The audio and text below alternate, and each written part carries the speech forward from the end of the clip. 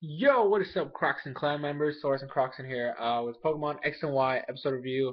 Today we're doing episode 18. I'm being a little quiet because everybody's asleep right now. It is kind of early. But anyways, X and Y, X and Y. So today was the Snorlax episode.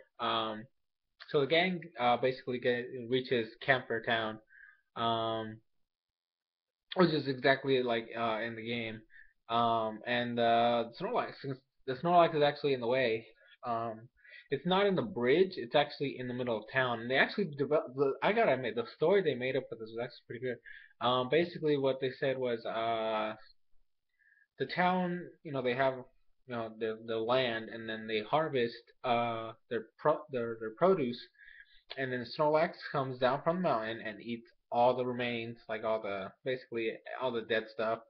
And while he's doing that, he actually plows the ground, which allows them to replant whatever they need.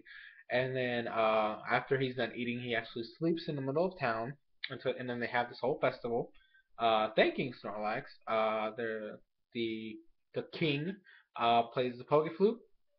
Snorlax wakes up. They give him an offering, and he starts eating, and then he dances all the way back home. Now, when the gang reaches there, they are met with a really loud noise, which is actually Snorlax snoring. So when they ask the lady, she tells them the story. She's actually wearing earplugs, which is, I mean, I guess the town's used to it already. It's basically tradition. So so they do that, and then but they have a problem. The king doesn't want to come down and play the Poke Flute in the festival. So they're like, okay. Um, the they try to do. Clement Clement tried to use an invention again, and I was like, please no, please no. It was basically it's like a tiny little alarm clock, and it was supposed to wake up Snorlax. And Snorlax was snoring, and then the waves of the alarm clock were clashing with those of the snoring, causing an even bigger noise, and something like it blew up. Okay, so I shouldn't even be a means to mention this. Um, but the failures of that stuff. The gang decides they're gonna go talk to the king, and they actually go do that. They go to the castle, and surprisingly, this king is like all lenient because apparently everybody's welcome, which is kind of how it was in the game too. But they lower the bridge, or not the bridge, the whatever the heck that thing's called, um, and then the I guess the guy who's supposed to help the king, he was there. He's like welcoming the travelers, and then so he brings them in the house because they want an audience with the king. And apparently, you can just ask for it and you'll get it. So that's basically what happened. So they go in and they go, they introduce themselves to the king, and then they start explaining the issues that they have. And the king tells them nonsense, like basically when they ask for him to play the flute at the festival, he's like, oh well, this is no matter of discussion. He tries to leave, and then like, please, please, we need you to do this because all the stuff is happening down there. And he's like, well, I developed an allergy to the Poke Flute. And then he's like, well, why don't you just let somebody else do it? Give it to somebody else. And he's like, oh, I just built up this fear for the Poke Flute and all this stuff. He basically just told a flat out lie. And the guy actually told them, you probably shouldn't be lying to these kids. I mean, they're travelers, right? I'm pretty sure I feel bad about lying to these travelers later. And then he explains that he doesn't have it anymore. And they're like, did someone break it or what happened? And he's like, she took it. And they're like, what? And apparently, again, this going with the story of the game, the Pokeflute was actually in the other mansion, but the way they played it was that the princess of that castle came in and she took it. Like it was like, I want this. This is mine now, and she just flat out took it and left. Um, and then he couldn't do anything about it because he has good relations with the king of the other castle, and he felt kind of bad telling her that she couldn't have this, so she kind of just let her take it. Um, and he felt bad about it because it's a family heirloom, and he couldn't stand up to the little girl and say, "No, well, this is mine. This is our family stuff." Anyway, so the gang goes to the castle because they're like, "Chill, we'll go get it, okay?" And then so they go over there. Next, we sneak in. Furfru shows up. Basically, the introduction. The princess is too big. Uh, like she was just terrible. Um, like in the game, it was actually the king who was asking you to find his furfru, but in here, it was just a little bit. She was just annoying as heck. Like I could not stand her. Like she was the definition of a spoiled brat. Um, she just thinks all highly of herself, and then they start asking her to give back the flute so they can do all the stuff.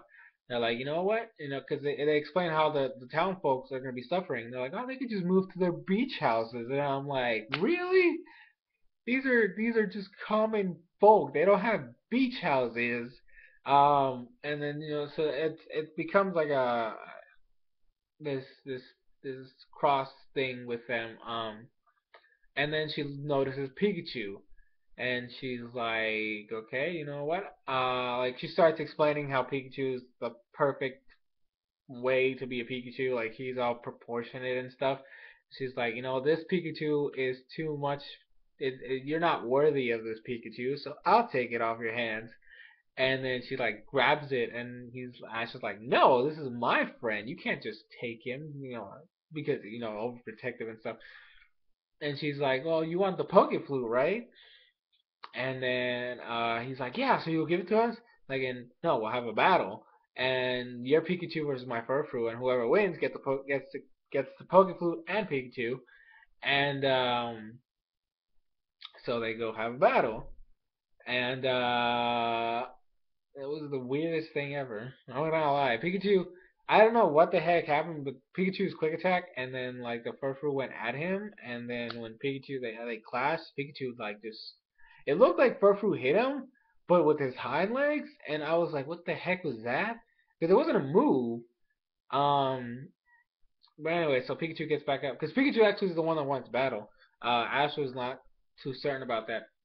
Anyway, so Pikachu uses Iron Tail, Furfrou uses Bite, and then like swings him away. And I'm like, okay, okay, so she's not bad. But then and then she uses Charge Beam. I'm like, what the heck is a Furfrou doing with Charge Beam? Um, but then Ash counters it with Electro Ball, the big explosion, and uses Thunderbolt. And apparently, because Furfrou got its hair messed up, I couldn't battle anymore. So the girl forfeits the match. Um, And I'm like, okay, so we won. We get the poke flute. Unfortunately, she become like I said, she's a freaking brat.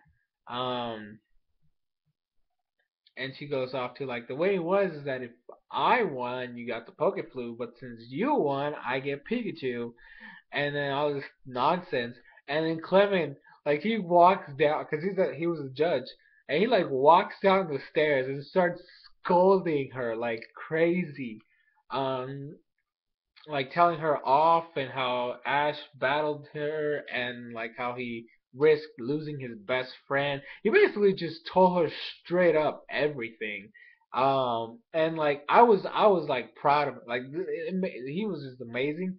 I'm mad at Bonnie and Serena because they started kind of yelling at him because he was kind of being mean. I'm like, no, the girl's being a bitch. Screw that. Let him scold her. And like apparently she liked the fact that he scolded her, so she's like, okay, so you can keep Pilk Flute and Pikachu as long as I get him. And then I'm like, what? Um, and so they do the trade like Serena and Bonnie scheme over there, and they're like, you can do it, you can have my brother. And so I'm like, what? And then they get the Poke Flute, and then they're gonna leave, and then they show the little thing that how we're gonna take the Poke Flute, we're gonna do that, we're gonna wake up the Snorlax, and then we can go back and get you later. So you just have to stay put for a little while. And I'm like, huh, wow. So yeah, they end up leaving. They get to town. They gave the Poke Flute to the king, who was there waiting to start the festival. and the gang gets there except for Clement, obviously. He's like, we got the flute. He's like, yay, you got the flute. And then he's gonna play it. Stupid Team Rocket uh takes the flute, which was nonsense. Like I was like we saw them earlier in a suit of armor, but it was like no, the plan was stupid. Like I like their plans in black and white when they actually made sense and they were complex and like well thought out. But this one was just nonsense. Like they don't plan out, and it's annoying. I really don't want to watch Team Rocket right now. But they take the Poke Flute and then Jesse starts to play it and it pisses Snorlax off and he hyper beams Team Rocket away. And then they grab the Poke Flute and then the King plays it. And Snorlax calms down. He eats his offering and he goes dancing away. And they do the. I know they've done this before in previous series where the narrator, the problem has been resolved, so the narrator comes in and he starts, doing the outro that he does in every episode. And then like Bonnie's like, wait a minute, aren't we forgetting something? And then it's like, oh snap, Clement, and Clement shows up in his he's in his undershirt and his boxers, and he's like, what the heck happened to your clothes? It's like it's all thanks to science, and I'm like, what the heck did he do? And then they cut over to the castle where the little girl's at. Princess Allie. Gosh, I should have said her name in the beginning. Um, she's like the princess, like she comes in, like he's in the balcony. You know what? In the game where you have the scene with what's her face? Oh gosh. The female rival. Not the opposite gender. I forget her name. Leave her name down below because I honestly don't remember right now, and I honestly don't feel like looking it up. But like that the balcony. She comes in with like some snacks to be with Clement and watch the fireworks. Um, and I'm like he made a Clembot, didn't he? And then Clement like he turns around and he's like all about how he left and all this stuff. And she gets pissed and slaps him. Slaps the Clembot and it explodes. Well, that wasn't like I'm pretty sure that was intentional. So I'm not mad about the fact that it exploded because it was supposed to explode. But still, that first one, oh my gosh. See, if you make it to where the point of the object or the invention is to explode, then it doesn't piss me off. But when some random thing that he just pops out of nowhere and it blows up in his face because it doesn't work right, that's the ones that I don't like. So if you're gonna make Clement's stuff explode, just make it to where it's supposed to blow up.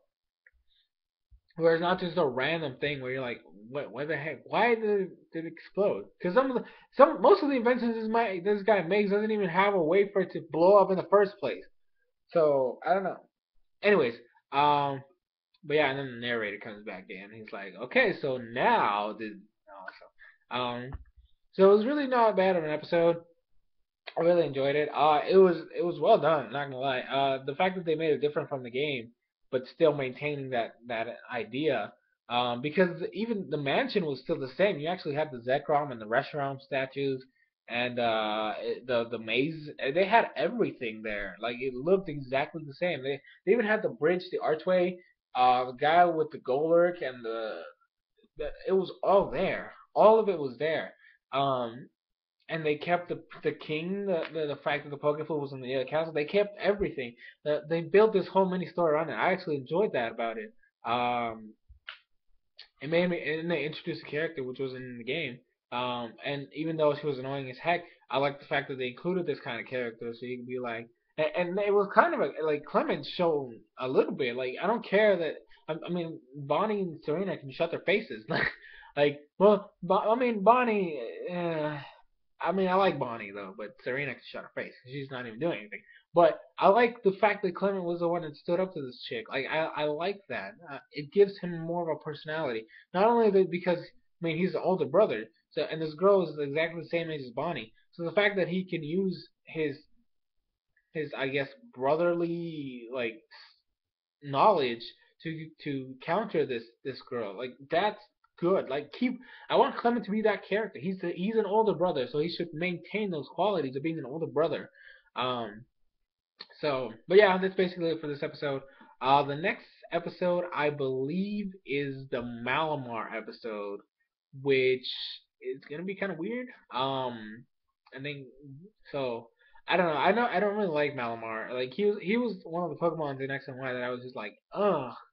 Not because it's bad. I just don't like it. It has a cool design, but I don't know what it is about it. I just do not like it.